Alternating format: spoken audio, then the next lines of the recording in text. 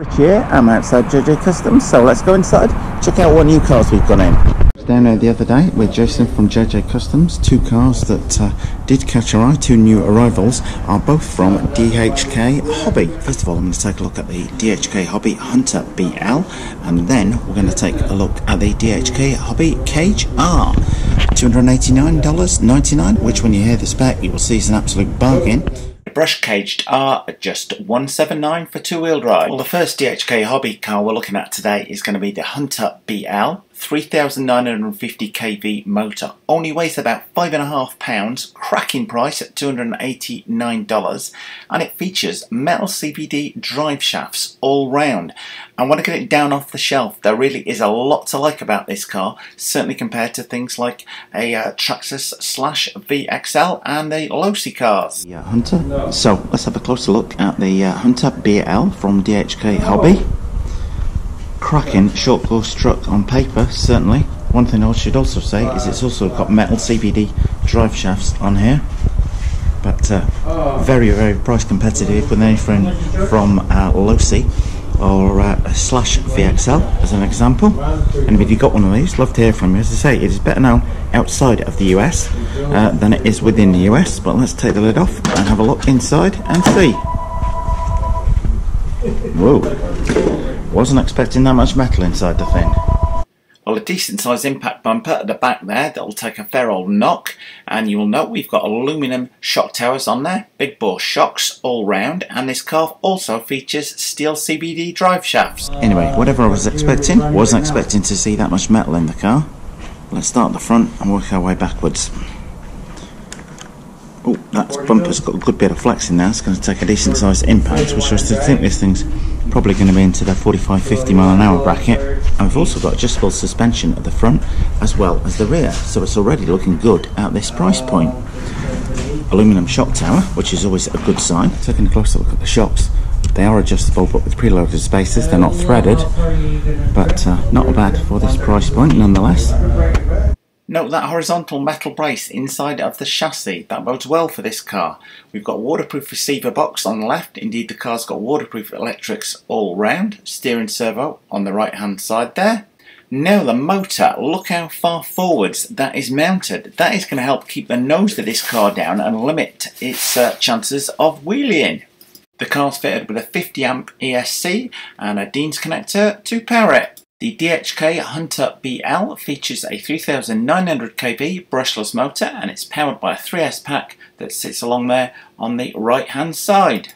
And at the rear we've also got our aluminum brace running down the centre. My only comment might be those A-arms, the upper ones, look a little bit on the light side. That'd be only my comment there.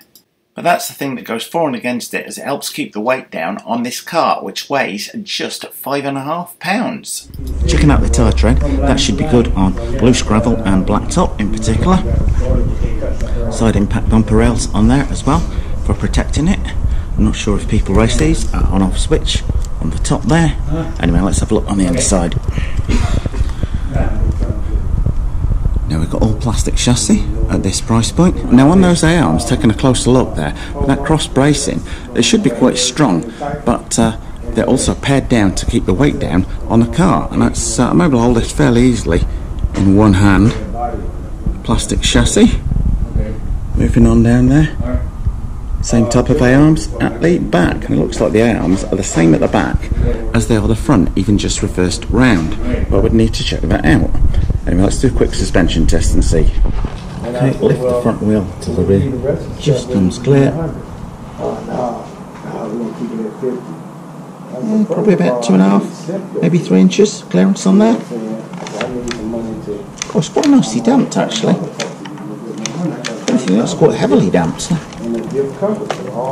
Check the rear out. Lift the front rear until that front wheel just begins to lift. Ooh, good 3 inches of travel there at the rear, which is unusual. These cars generally have less travel at the rear than they do at the front on this suspension test. Again, I'm expecting that to be quite nicely damped. Well, the suspension did just bottom out there, but overall the car feels very well damped indeed. Well, I hope you like that look at the DHK Hobby Hunter BL car. It has a lot of promise to it for sure. With its low weight and brushless power plant, I should think this thing is going to prove an absolute little firecracker, particularly around a racetrack. Well, there is a lot to like about this car. I feel it's cracking value for the money on here at just $289, but now it's time to move on to the Cage R two-wheel drive car, which is yours for $179. So let's have a look at that.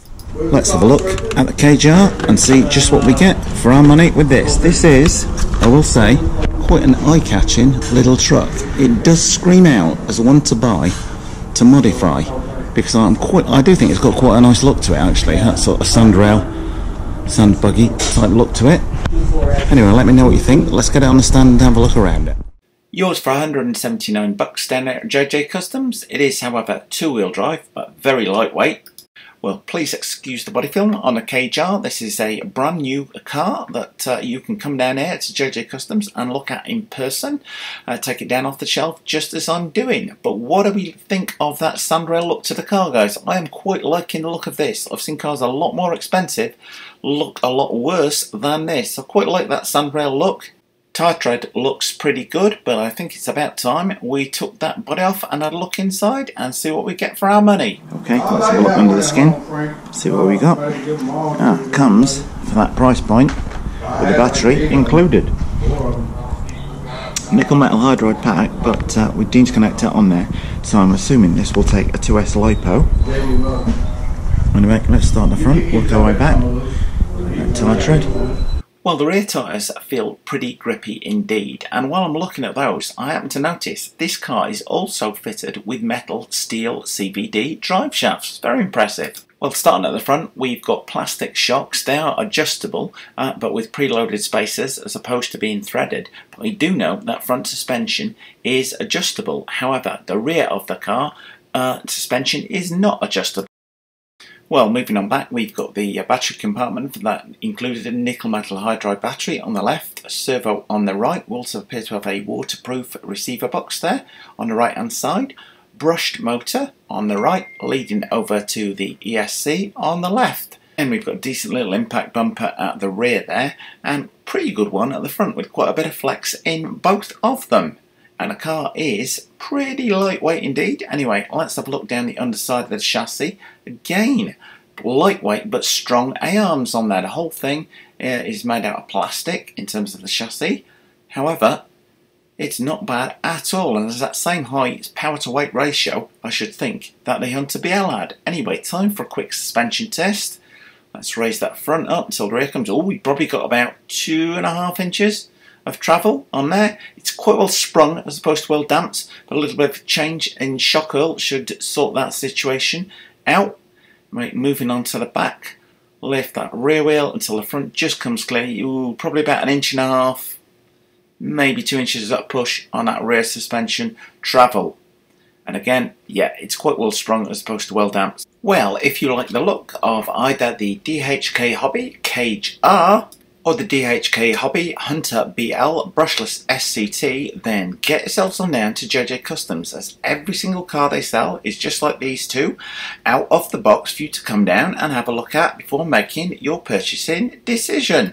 Well, if you like either of these DHK hobby cars, then don't hesitate to get yourselves on down to JJ Customs in San Jose, email them or give them a call. Well, thumbs up if you like this video, guys. Post any comments you might have in the comment section below the video and hit the circle below to subscribe. And if you do hit the circle, don't forget to hit the bell. Just remember, guys, if you like what you see today, don't forget to subscribe.